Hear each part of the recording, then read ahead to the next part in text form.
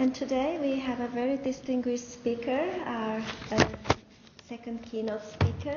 Let me introduce you Christian Verstraete. I was working on his last name. I hope I'm doing well. He is the Chief Technology Officer for HP's Cloud Strategy team worldwide. One of his responsibilities is coordination of cloud activities across HP. And prior to his current position, he was responsible for thought leadership and innovation and scanning industry and technology trends. He has been working for HP for a long time, and from his first HP job as a systems engineer through project, regional, district, and global management, Verstraete has concentrated on developing, marketing, and advancing infrastructure services. He is the author of numerous publications, numerous books and articles, and he runs HP's manufacturing distribution blog. He is member of the board of the Supply Chain Council, and he holds a mechanical engineering degree as well as a degree in industrial management. Both degrees are from Catholic University of Leuven in Belgium. And he is actually based in Brussels, Belgium. Now I will leave the floor to Christian. Christian. Thank you, Sarah. Let me just start. There is one marvelous feature on these devices, which is when you shut them down, they actually stop. So that's what happened. But don't worry about that. I'm really glad to be in Limerick. Quite frankly, when I agreed to speak here today a couple months ago, I didn't realize where Limerick was. It took me quite a while to get here yesterday, so unfortunately I couldn't join you for the reception last night. I came in too late for that. But I'm really glad to be here. And what I want to talk to you about is how cloud computing can really help us and is really going to change the way our life is going to be run and what we're actually going to do. And how by that it gives us immense opportunities, on the one hand, to really be able to do new things and to do existing things differently. I often use this example, and maybe it's because I'm a little bit older that I think about that, but what would you think about walking on the streets in whatever town around the globe, and thank you, and suddenly having an ambulance coming near you with a guy with a white coat coming down saying, "Dear Mr. Verstraete, could you please come and join us in the ambulance because we've spotted that in quarter an hour you're going to do a heart infarct and we want to avoid that." What do you think? You're going to say, "Hey, I'm young, I'm exercising, I don't care about that." That's right. But that are possibilities that become available. Like Sarah said, I've been in the IT industry for a little while. I did my first thesis with punched cards on an IBM mainframe. That dates me. My second one, I was much further. I was on Xerox mini computer with punched tape instead of punched cards. It was still holes in carton and paper. Today, like all of us, I carry one of these devices with me. And I'm expected to answer within the next 5 minutes every time that I actually get something. The world has evolved, and the world has evolved in a set of waves. We've gone through the mainframe wave. We've then gone to something that people called client-server. We've then gone through the internet. Web 1.0, Web 2.0, now people argue about Web 3.0, 4.0, 5.0, whatever the numbers is. I don't think that's important. What's really key is this combination of things that we're going to, and that for lack of a better term, I labeled here the combination of mobile, social, big data, and cloud. Aberdeen Group calls it SOMO-CLO. I don't know whether you like that name. I hate it, quite frankly, because I don't think, first of all, it's unpronounceable, and secondly, I don't think it means anything. But there is something out there that is actually allowing us to go through new things. Now, all the elements that are here are not equivalent. Social and big data are really about information and the capability of using and exploiting information. Mobile is about how that information reaches you, the consumer of the information. And cloud is really around the environment that make it all happen. But if you start pulling the pieces together, you really get to a place where you can start doing new things. You can start building new customer relationships. You can start setting up new business models. You can do new products and service combinations. You can get new go-to-market approaches, and so on and so on and so on. Now, I don't want to stay into theory, so I'm going to give you a lot of examples. But before doing that, what is this changing? Well, up till now, as an individual, as an enterprise, to be able to exploit IT in one way, form or fashion, you needed a quote-unquote data center. Could be as small as a couple PCs or a couple servers in a cupboard, could be a couple square miles or a couple square kilometers if you're really, really big. In any dimensions, it's all about that. And so the focus of some people in your organization is around that infrastructure. That's now moving away. That's moving away because there is this feeling that somewhere in the universe there is this unlimited capacity of IT capabilities that I can tap into. Now, we all know it's not unlimited, because everything is limited in the world, but it's limited to such a large extent that it sounds like unlimited to us. That's one piece.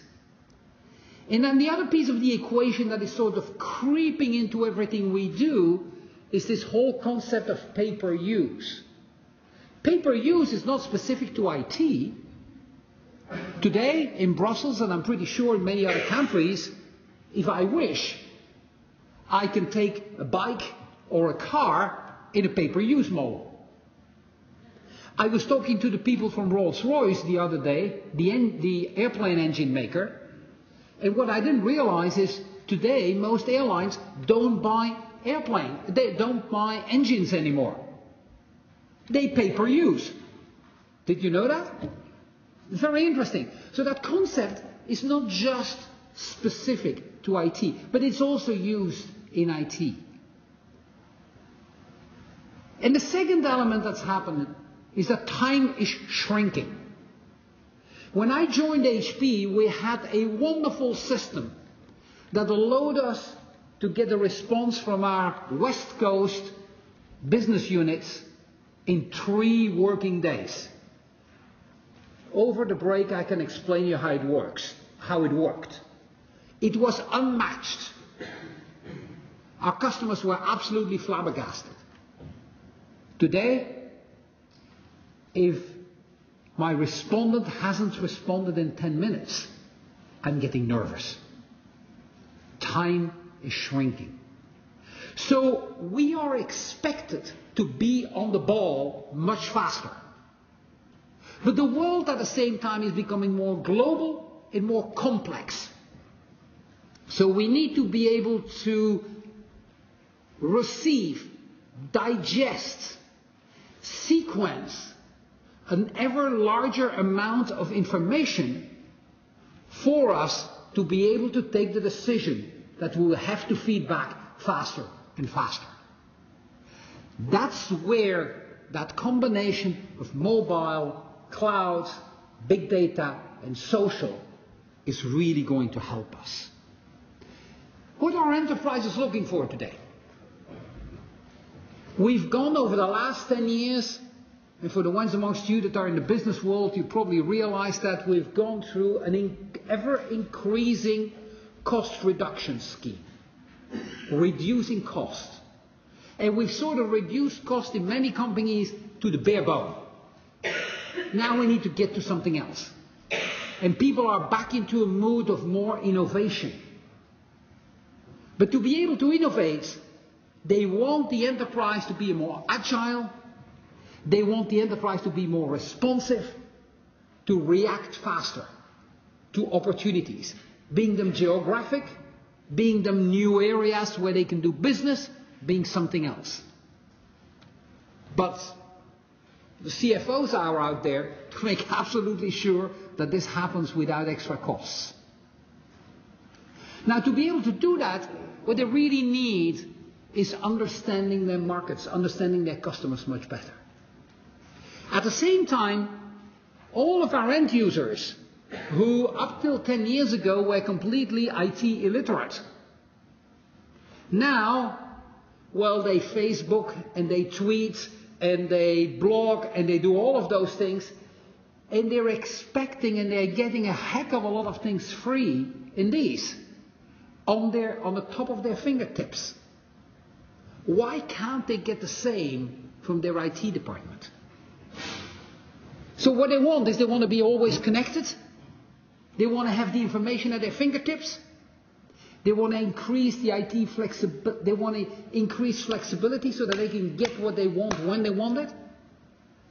And obviously all of that needs to happen at a reduced cost. That leads to innovation. Now, innovation is a real interesting topic. But to bring it down to earth, where can I innovate? I believe that there's 4 key places where you can really start innovation if you're in an enterprise. You can innovate in your business, being it building new business models, being improved and changing business processes, creating efficiencies, working at the business, at the process level. And don't worry, I'll give you some examples of people that have done that. You can work more and more at the combination of products and services. Think about the arrivals of smart TVs. Yesterday, Samsung announced a smart watch. I have no clue what purpose it serves, but they announced a smart watch. Now you're going to be able to respond to your email by talking to your watch rather than picking your mobile phone. So you'll do it in 3.5 seconds rather than 5. Fine. Okay, I can get that. What's the added value? I'm not sure, but that's a different debate altogether. But these are new combinations that are actually coming up. Enterprises move away from just working within the boundaries of their companies to really look at their whole ecosystem. If you're in the manufacturing, and sorry, that's where I'm coming from, so that's the best examples I have, you start dealing with your supply chain partners to really create an integrated supply chain that has a much better understanding of where things stand. You may want to interact with your customers on a much more consistent basis. And last but not least, you may want to change from an IT perspective. We spend a lot of time in focusing on what Geoffrey Moore calls the systems of records, the basic systems you need to run your enterprise.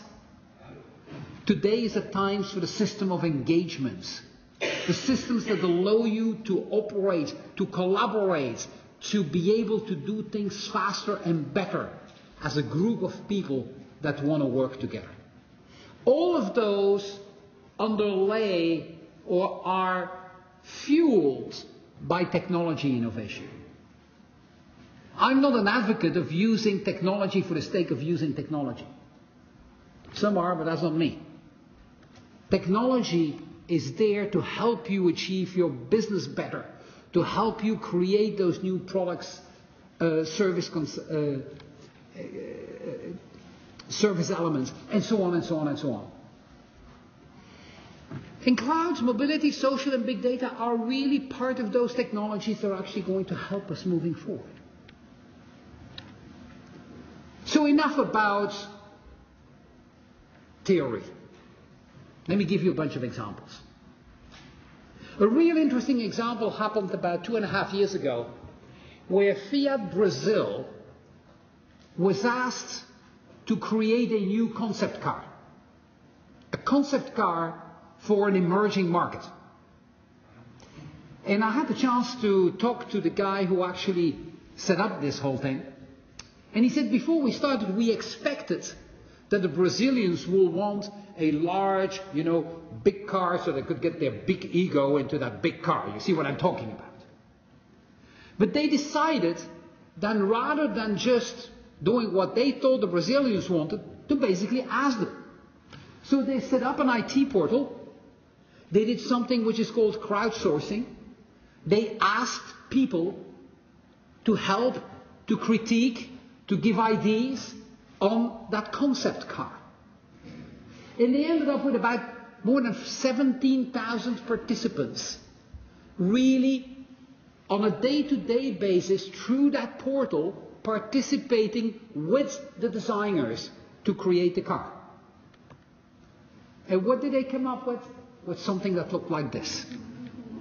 A very small, very efficient car that could get through the traffic, the horrendous traffic of Sao Paulo, Rio de Janeiro, and a couple other countries out there. Cover out cities out there. What was unique was the way they interacted with their potential customers. You know what the only critic was from their potential customers? That the car actually never got built and sold. Because what happened in the same process, they got IDs from 17,000 people, which they got some great IDs, but they also got 17,000 customers. Because if you've been participating in building that, hey, you want one, isn't it? So they could have taken it one step further, but that was not the objective, so it didn't happen, unfortunately. This project is called the Fiat Mio. There's a lot that has been written about it, but it's really interesting to see how technologies and how approaches that are very much our social media type approaches can actually help us achieve new things, do new things.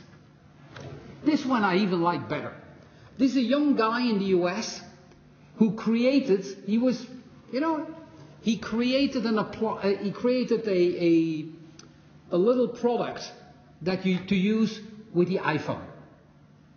And he went through the whole hassle to take the patents and to do all of those things and to find somebody to manufacture it and so on and so on and so on.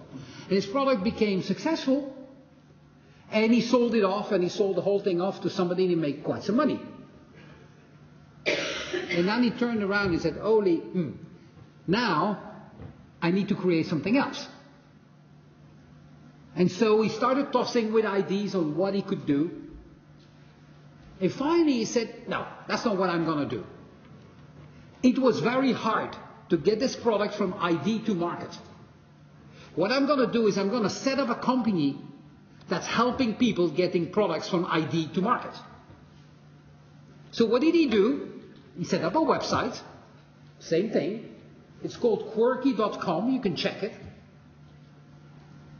And he proposed anybody that had any ID anywhere around the world to come up with his ID and to describe his ID.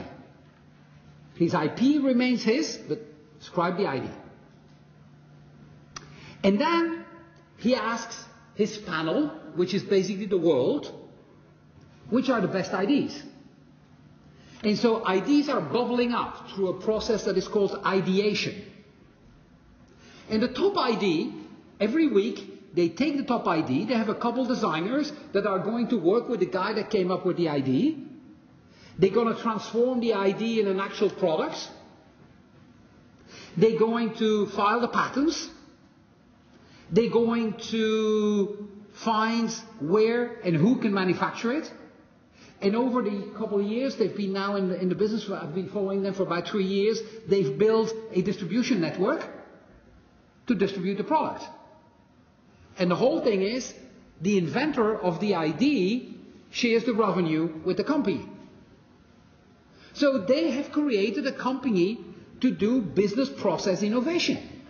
They create a new business process taking advantage of new technologies to do something new.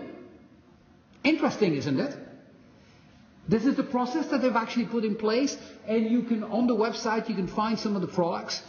For example, one product which is really simple that made a heck of a lot of money was invented by a guy out of Norway. You know these strips that we all have to put electricity? And I'm pretty sure you've been in the situation where you put one thing on, you know, a charger, and then the charger sits halfway to the next plug, so you can't use the plug.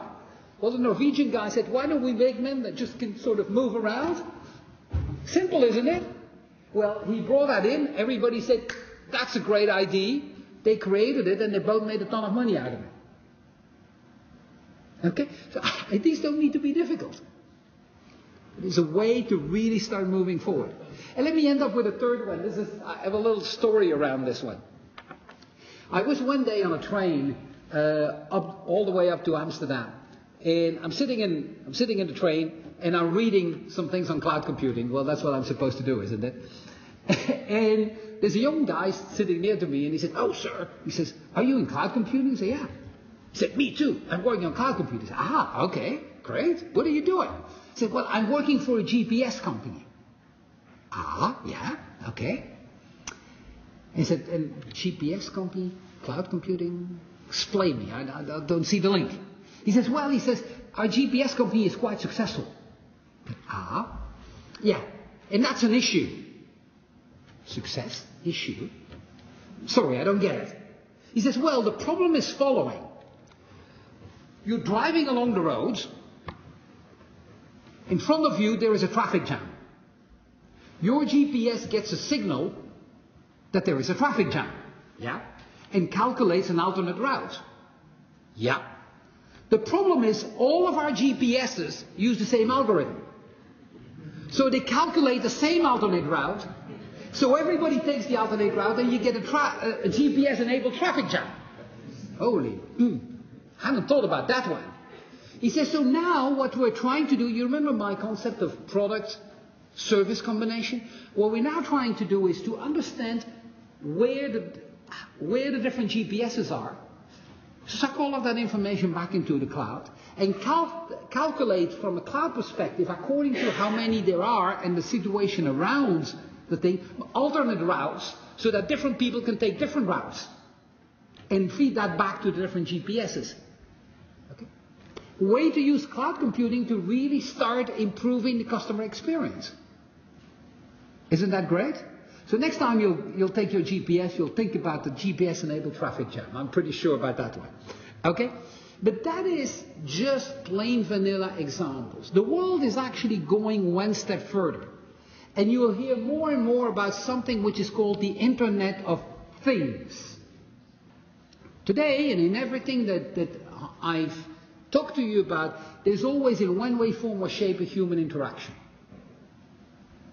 But our sensors are becoming more and more intelligent. And we're getting more and more of them.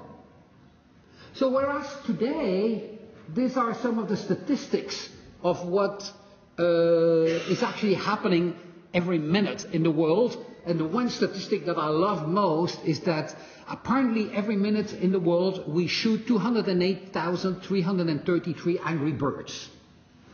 Okay? Around the globe, obviously. And one guy that I've known who is now the marketing manager from the company that actually sells Angry Birds would be very, very happy with that.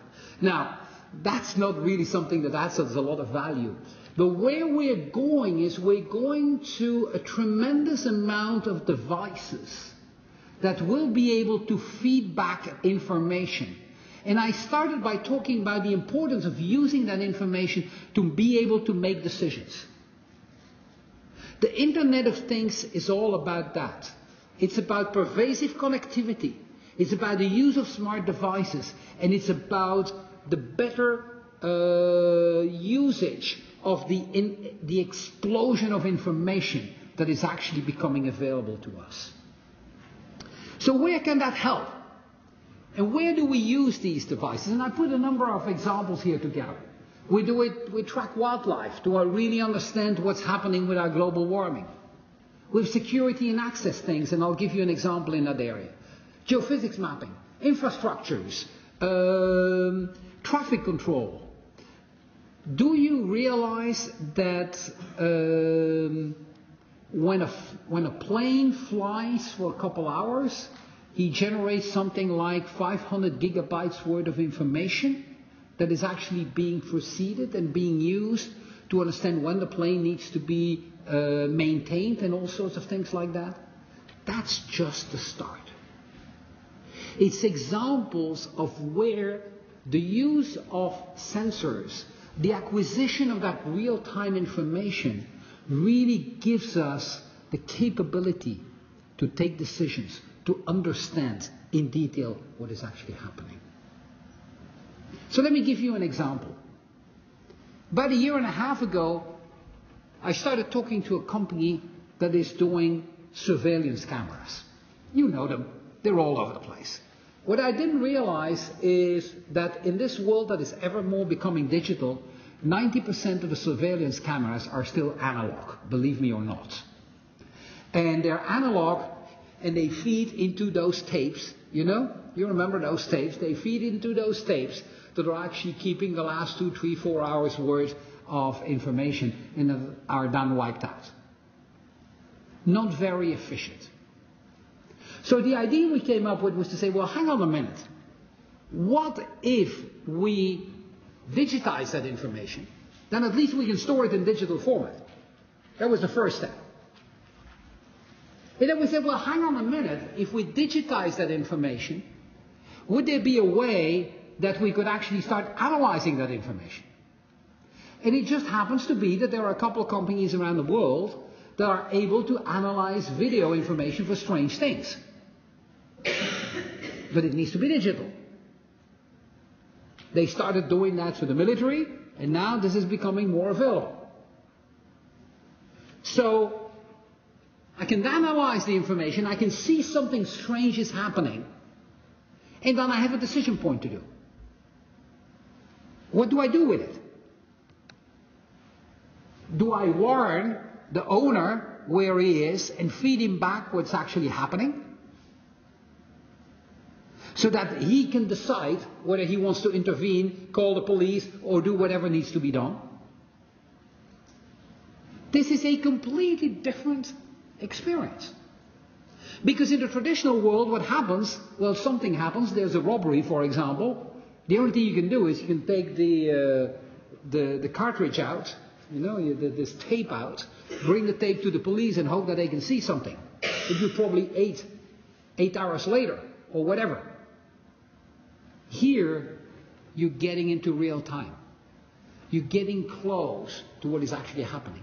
You can take the appropriate decisions because you've started combining the different technologies that I've actually talked about.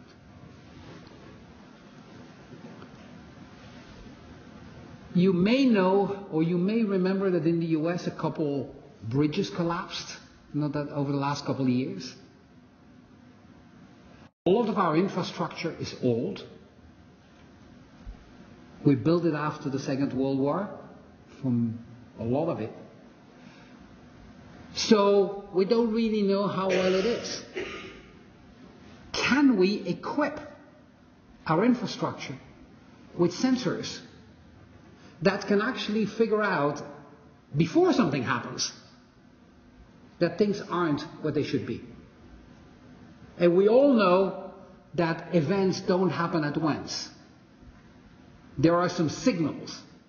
The problem is most of the time we don't take care of the signals. This allows us to actually understand that. Understand the signals and again make the decision that actually needs to be made. Now, this brings me to another personal example. About 3 or 4 years ago, I got in touch together with some of my colleagues with Shell. Because Shell had a problem. And the problem Shell had was that the pumps in refineries occasionally fail. And it's enough for one pump in a refinery to fail, or for a couple of them to fail, and you stop the whole refinery. And we all know we don't have too much refinery capacity around the globe at the moment. So they were looking at ways to actually predict when a pump was going to give up. Because today what they do is, after the pump has been used a given number of years, or months or hours, whatever, they actually take the pump and replace it at the next preventive maintenance. That's not the most efficient use, because some of those pumps can still go on for a couple of years. But you want to know when they're going to give up. And so we looked at the little device that we had created, which is a 3D accelerometer. It's extremely precise, to actually look at the vibrations. And so we took the whole Shell team to our labs in Palo Alto, where that device had been created, to actually go and discuss that project. And one of the guys that was there was the chief technology officer from the company. And as soon as he heard what the device could do, he stopped. And he said, no, we're not going to do that thing of the pumps. We're going to do something completely different. But I want to work with you guys. And ever since, we've actually been working together. What have we done? Well, the area he wanted to look at was seismic exploration. Now, do you know how you find oil in the ground? It's actually a pretty primitive way. What you do is you put a bunch of sensors around the place. You then come in with a big truck, like the one that's at the top there, you know, Vibrosis truck. And the truck for about 15 minutes says boom, boom, boom, boom, boom, boom, boom. And you listen to the return of those vibrations. And depending on those returns, where they are, you can actually understand the structure of the underground. And that gives you a vision of how the oil, or of whether there is a possibility of oil being there. The problem is the devices that they use are about this size. They're called optophones, if I remember right. They're about this size. They cost $3,000 a piece. So at the maximum, they can put about 100,000 of them. And by the way, they need to cable them. So think about 100,000 devices on a 10 square kilometer with cables. Think about the time it takes to set it up, the time it takes to take it down, the weight, and so on and so on and so on. Okay? And because you can only put 100,000, you have a certain visibility, because you only measure, I think it's about every 10 meters or something like that. What he wanted to do was use that sensor, embed that sensor in a device, plug it into the ground, but put one every meter. So instead of putting 100,000, put 1 million of them. Now when you put 1 million, forget about cables, okay? So you need to go wireless. Well, if you go wireless, what do I do with energy? What do I do with data transmission? And so on and so on and so on. So we had together to reinvent a complete new way of doing a whole bunch of stuff to actually be able to do this. By the way, we've done it. And we start seeing the first results. It's taken us about 3 years to get there and to go and walk through all of the different pieces. So what basically happens is you have these little things. You know, it's about this size, about this large. On top of it, you have a solar panel, so that you can recreate and add energy to the batteries, because they're going to stay in place for about a week. You have a little antenna, because we're going to transmit some data, but only some. Because to really measure well, you need to measure at 500 hertz. Every experiments take about 15 minutes. And the device measures 24 bits. So do the calculation, you get a total of a couple petabytes worth of data. Now, you just don't transfer 2 petabytes of data over wireless. There's no way you can do it today with the current technologies. So you need to transfer sample data, have a first level of visibility, and then when you take all the devices back after a week, and after you've run 10, 20 tests, what you basically do is you put the device in a holder where it will recharge the batteries, and at the same time it will suck the data out. Second thing, how do I know which device is where? Well, the advantage this sensor has is that in 24 hours, because of its sensitivity, feeling the changes in traction of moon and sun, it can tell you very precisely where it is. It's quite interesting. Okay? So that's part of how you use some of those technologies to really be able to start doing new things. Now, we're very early days in all of this, but this is where we're going, and this is probably where we will be by the year 2020. But it's a whole ecosystem that is actually being built up. Because now I'm going to get these zillions of devices all over the place. And each and every one of those devices will give their information, or their data, I should say. Now that data may or may not be used and may or may not be interesting as a piece of raw information. In some situations, yes. In other situations, you want it to be aggregated with other pieces of information. So what you start seeing is you start seeing this whole environment of that data pulling up and through a very wide net of interrelated technologies, interrelated environments, interrelated infrastructures, using cloud computing, basically gets you the ultimate level of information that you actually want. If you look at the weather, you're not interested in just the temperature just now, you're interested in the complete picture. Was the temperature, was this, was that, was that? It's a combination of multiple elements. And then that combination together creates you a base of what is being called, for lack of a better term, big data, that I can now go and analyze to really give me what I'm really looking for.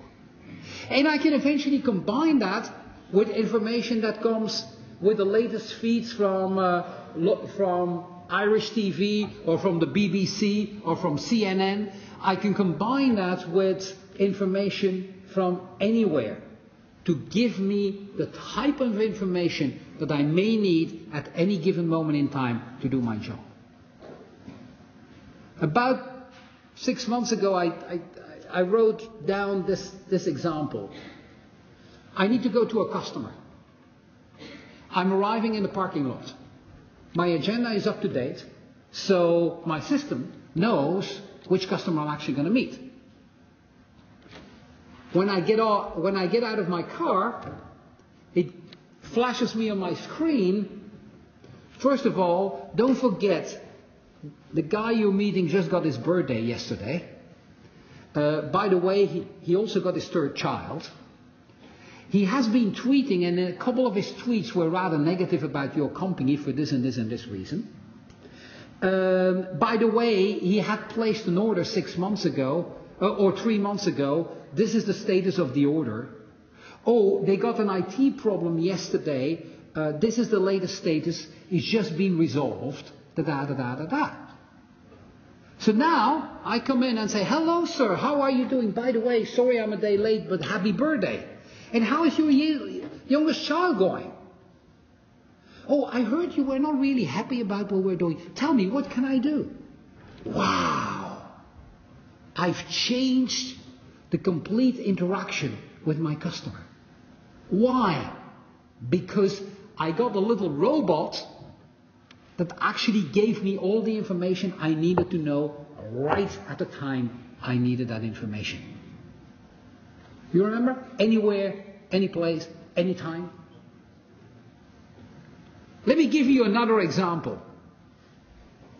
Oh, first, the creation and curation of exabytes of data from 1 trillion sensors will be drivers for a complete evolution of our structures, of our infrastructures. We're going to need to change a bunch of things, which is good news, because again, this will allow us to do more things and to do things differently. One of the things we're going to need to change is our vocabulary. We all know about megabytes. We all know about gigabytes. Some of us know about terabytes. Some may know about petabytes. I don't know whether you know about any of the others. At least you're going to get one thing from me today, is you're going to get the latest terminology. With one point is that they still haven't agreed whether the gigabyte is going to be a gigabyte or gigabyte or a geobyte or whatever, something like that. They're still debating about that one. But think about it. This becomes unimaginable as quantity of information. You don't want to have to sift through every single byte and every single information of this. You want to get the aggregates. You want to get the aggregates to take the decisions. So the technologies are there. It's tying them together. It's delivering what you really need to create that digital experience that is actually becoming ours.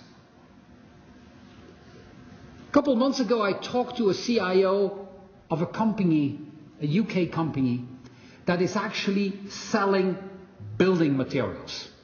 They are selling toilets, they're selling bathrooms, but they're also selling bricks, mortar, sand, all of those things.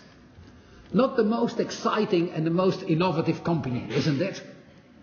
Well, they bought a couple of years ago a US online reseller of the same type of things. I didn't know that was existing, but apparently it is. And they're looking at how to change the experience of the end user, of the customer. Because they realize that their customers are increasingly interacting with them through a variety of different means. They may go to their website and start looking at things. They may go to the showroom. They may call up the call center.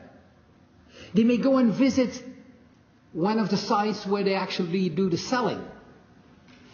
In every one of those, they're going to leave behind a certain imprint. But because of the fact that all of these are very different, nobody actually pulls the pieces together. So is there a way that I can pull all of the different elements together and create what is starting to get known as a jargon in the market, the digital persona of somebody? And then use that to engage, to give the person precisely what he or she wants. Now this becomes a very interesting element, because there is an aspect of that which is data gathering. There's also an aspect of that which is much more related to the law, to privacy, and to a number of other elements. So how do I balance these two? How do I balance the fact that I want to give people the best experience with making sure that I keep the privacy that all of us are eligible to?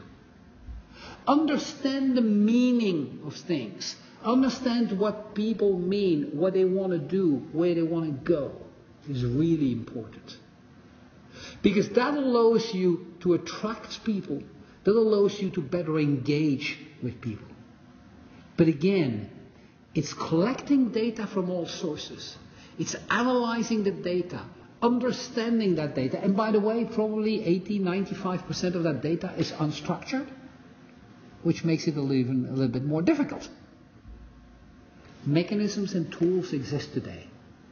The point is pulling them together to achieve the environment and the ecosystems that we want. Let me sort of finish off my presentation with giving you a little illustrative example. It happens to be that I travel quite a lot, so this is one that relates to me, but I'm pretty sure it's going to relate to many of you too. You know, you're sitting on the plane, you're looking at a film. Okay? And it's one of my friends who originally created this, and he decided that it was going to be a film from a book from Marcel Pagnol, but doesn't matter. And then you get this moment, okay? You're 3/4 down the film, you're really into it, and then the film freezes, and you get this message. We are 20 minutes before landing, and we will shut down the AV system. Holy, okay? I'm not going to say more. I want to see the rest of the film. Today, make sure you get back on the same airlines. Make sure you do it fast enough that the film is still on the list. Remember the moment in which you were so that you can sort of fast forward. In some cases you can, in other cases you can't. Fast forward to the place and then 3 weeks later or 2 weeks later you'll be able to see the film. What if? Let's dream a minute. Okay? Here's where I am. This is the next minute. What if, when the plane lands, information is shared? And that information says what I was doing. And so now I go to my hotel. Okay? And I enable my hotel to actually take the information about where I am. Information goes back. And my hotel tells me, hey, we're looking at that film. You want to finish it? Hey, why not? A complete different digital experience. Now, all the bits and pieces exist today. Everything exists. You're just putting them together. So, I've just tried to tease your imagination. I think there's two things that are important in life if you want to really move forward and get along with the way the world is actually changing. Be curious. Don't stop. Go and dig into things and understand what happens. You don't need the big details, but at least understand what you can get with it. And then be creative. Start pulling unlikely things together. The opportunities are actually endless. You know, our biggest limit today is our imagination. We have a tendency, we've sort of been so much boxed in that we have a tendency to always look inside the box. Okay? And every time you come up with an idea, you're going to get 27 reasons why this is not going to work. Don't bother about those. Okay. There's a whole bunch of new business models that are actually emerging. People are becoming information providers. People are becoming information transformers. Information consumers. We're really getting to that information society that we've actually been talking about. The technology is there. Most of it is there. It's pulling it together, getting the business model set up, delivering the service that really needs to do. And remember, everything we do becomes digital. I really got flabbergasted a couple of years ago when talking to a banker. I realized that 97% of money is bits and bytes on computers. Have no physical evidence. When you buy a share, you just get a bit that is changing on the computer of your bank. That's it. Your photos are digital. Your films are digital. Your books are digital. Your conversations are digital. Everything is digital. Technology has been creeping into everything that we actually do. Let's now take advantage of it. Let's now explore it. Imagination is more than knowledge, said Einstein. And let me finish off with something. You know, when you think about creativity and imagination, the people I like most are the cartoonists. Because cartoonists have this wonderful capability to pick things together that have no resemblance with each other. And come out in one drawing and just bang, pull them together and get a message out. So let me give you one of those examples. You all remember probably that nearly 2 years ago, unfortunately, Steve Jobs passed away.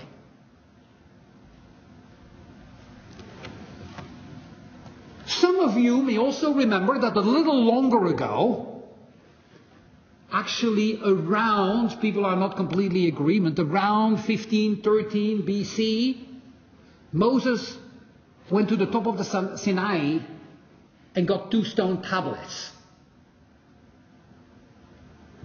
What the heck does Moses have to do with Steve Jobs? What do you think? Any idea? Well, at least for one cartoonist, they had a lot to do together. Moses, meet Steve, he's going to upgrade your tablets. That is what I mean. Now, this is done for the purpose of a joke.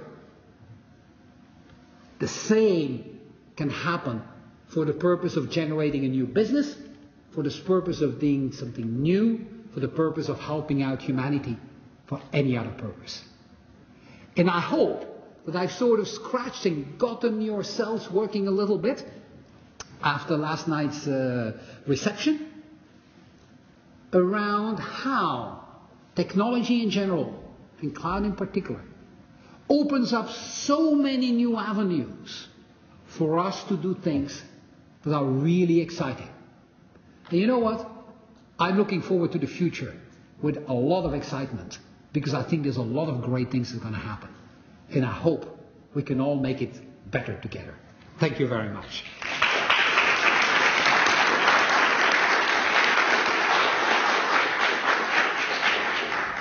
Thank you very much, Christian, for this very interesting presentation.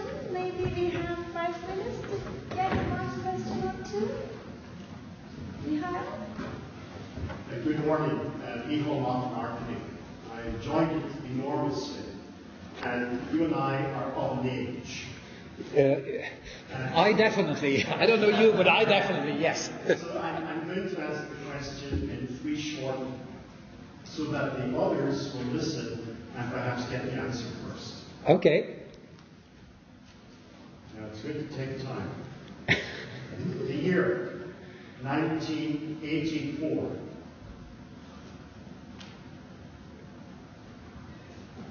The author, George Orwell. Yep. The key word, Big Brother. Yep. And the story, Amazon had to pull the book, which it was selling on its Kindle, precisely because they didn't respect copyright. So you cannot read the book of the Amazon now because Amazon broke the rules. But take with you the thought always. Wherever there is a right, and there is always the other side. Absolutely. The dark side. The left. Thank you. Yep. No, I agree, and I actually alluded to it when I started speaking about privacy, and it's a fine line. But ultimately, what will we as citizens accept, and what will we not accept? We should be, with the present situation we may not, but we should be the ultimate decision maker of what information we allow to be used and what information we do not allow to be used. That's absolutely correct. But it becomes and that's where it's difficult, because if you allow me to use this, this is what I get. If you don't allow me to use this, well, you can't get this. So what's the good and what's the bad of the situations? But you're absolutely right. This is something that we need to be very, very, very careful about. And that probably our younger generations have often a tendency to forget. When I see some of the statements that are made on Facebook and others, I'm getting a little bit flabbergasted. And I think there is an aspect of education, I would call it digital education, that some of you that are more in the education side of the house may actually have to think about. How do I educate the next generations about the implications of what they do? I remember this lady from the Tea Party a couple of years ago that had to pull back in an election in the US because somebody found back on YouTube a piece of TV where 20 years before she had, when she was 18, pretended in a local TV news station that she was a witch. Okay? That followed her 20 years later and made that she could not stay on the election. Okay? We have to think about these sort of things. And I think this is something where there's a whole side put away to the education community to help our youngsters understand what works, what can be done, what makes sense, and what you have to pay attention with. How much of yourself are you prepared to give away? I think that's the issue.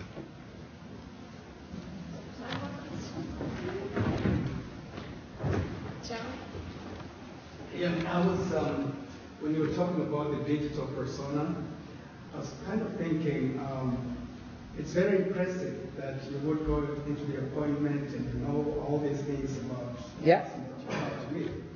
But I was wondering whether there are some limits to that, because sooner or later, the people you're meeting will know that you have had the ability to collect all this information about them. And they probably have the same ability to collect information. Absolutely. So... Yeah, absolutely. Yeah. No. You're absolutely right. You're absolutely right. Things that, if you go through your own life, things that you found amazing at one moment in time, that you find perfectly normal. Okay, so this was just one example of sort of things that you could do. But yes, as life moves on and as things become more normal, the norm is going to change. So maybe in 5 years from now, what I just explained you will absolutely not be flabbergasting to the customer, will be a normal thing. He will actually be angry if you forgot to ask so it can turn back, okay? He will be angry if you forgot to tell him that it was his birthday yesterday, okay? So yes, that's always. But by then, there may be something else that I can't even imagine today. So, so things evolve. Yeah, no, you're absolutely right. Absolutely. Okay. Thank you. Oh. One more. Okay, Peter. Well, you're just talking about teaching the next generation. I'm the teacher of the Edge University. Okay. Next week I'll start a course to tell my students, together with other teachers, about the new world of working and how ICT changes processes and the way people work. So, in line with your impressive story. One of the issues we will discuss with the students is the process. We want them to go faster. The data is getting bigger and bigger, so that we need computers more and more to do work. And of course, for decades we thought the computer takes over, we will all be without jobs because the computer takes over. And that didn't happen because new jobs were created, new challenges, new work. But what's your opinion about that now? Because big data asks for computers to do processes. Do you think that it's maybe a threat for people for their future jobs? Depends what they're learning. I can tell you there is, actually I did it with my son, so I was going to say if I had a son that was going to university right now, I would, and had interest in maths and in some things, I would suggest him to go to applied maths. Actually I did that with my son about 6, 7 years ago. I basically suggesting him to go there because that's really an area where we lack resources tremendously. Now, things are changing and the jobs that will be needed tomorrow may not be the same jobs that the ones that were needed 10 years ago. But I don't see any stop in needing jobs because you're still going to need people to actually think through the programs that the computers will be able to do. With all the intelligence they have, computers do what you tell them to do. Okay? I don't know how often you've heard that, oh, sorry, sir, I can't help you. This is the fault of the computer. I typically say, no, sir, this is the fault of the guy that actually programmed the computer. So these guys, we're still going to need them.